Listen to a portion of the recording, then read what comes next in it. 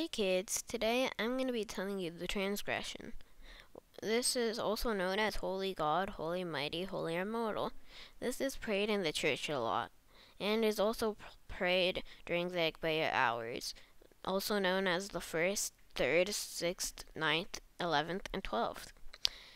And I'm and if you guys know it, follow along, and if you don't know it, I'll put the words on screen so you guys could keep up. Alright? Here we go.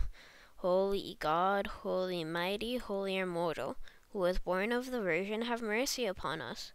Holy God, Holy Mighty, Holy Immortal, who was crucified for us, have mercy upon us.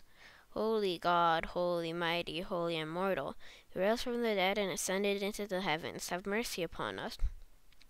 Glory to the Father, and the Son, and the Holy Spirit, now and forever, and unto the ages of all ages. Amen.